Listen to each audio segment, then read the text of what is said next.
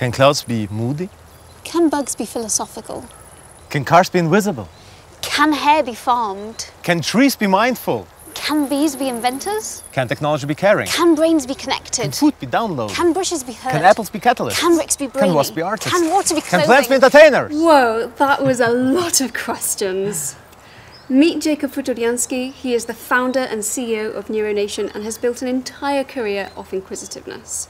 So, Jacob, what is at the heart of a great question? I believe at the heart of a great question is our understanding why we do what we do. So we can discover what actually makes us pursuing this specific question, what gives us the energy to do so. What would you say makes a question a compelling one? A compelling question, in my understanding, would have a real purpose. And if this question is really giving you this kind of energy, this will never actually let you go. This is what will create dopamine in your brain. This is what gives you some kind of luck if you get one step closer to the maybe next question, because every question opens up maybe tens of new questions. And this is what gives us the drive, the drive for innovation, the drive for progress. So what made you decide to build your career off inquisitiveness and asking questions? I question myself, is it possible to free up people's brains and minds from repetitive work? At NeuroNation, we are questioning ourselves, is it possible to increase the ability of people to learn more, learn faster, retain information, and be happier with their cognitive abilities in general? So that game we were playing earlier, we were asking lots of very bizarre and absurd questions. What is the purpose of that game, and how does that actually affect our curiosity? The purpose of the game is getting more comfortable with questioning. Going further and further with everything in question, we create a new linkage between our neurons. And this is why the next time we'll play this kind of game, we'll be even more comfortable, probably way more efficient in doing so. We can use this technique to look at a specific task or a project from way more perspectives than we did in the past. Speaking of changing perspectives, how do you feel about going outside again and seeing what other questions we can come up with? Let's go.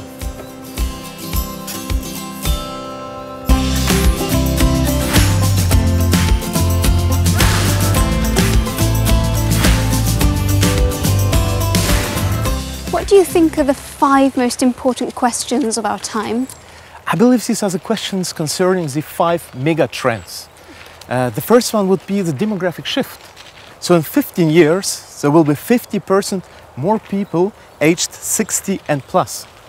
The second is the accelerating urbanization. So more and more people live in cities. What does it mean for security, for education, logistics, resources? The third one is the socio-economic shift, which means more and more economic power goes to Southeast Asia. What does it mean for Western societies? The fourth one is scarcity of resources, water, energy supplies. What we'll do with that? And the fifth one is the technological breakthroughs, artificial intelligence. How can we use it to foster our society to the best we can do?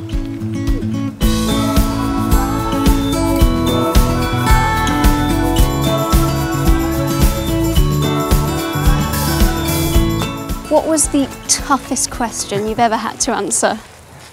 Actually, it was the question regarding, am I leaving the corporate world and going to entrepreneurship or not? And I had a lot of disputes with my family about that. Yeah. But I decided to follow actually my values and go into the risky entrepreneurship world. Yeah, that is a big risk. Yeah. Is it actually possible to be too curious, to be over-inquisitive? I believe so, yes, definitely. The thing is about curiosity is you can ask a lot of questions, but in the end you need to find some axioms, like in mathematics, where you can build up your next formulas, your next ideas, your next innovation on. So if you always actually repeat the questions on the basis, you will not go forward. There should be a time where you find the solution and then you go on. Okay, so it is possible for curiosity to kill the cat on occasions. I believe so, yes.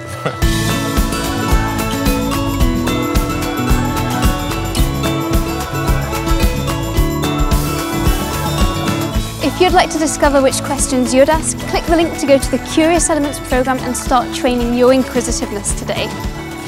Anyway, now we've done this, do you want to go back to the question game? And let's see how much Yeah. better we were. Exactly. Can bumblebees be scientists? Can plants be great food for us? Could plants be green? In other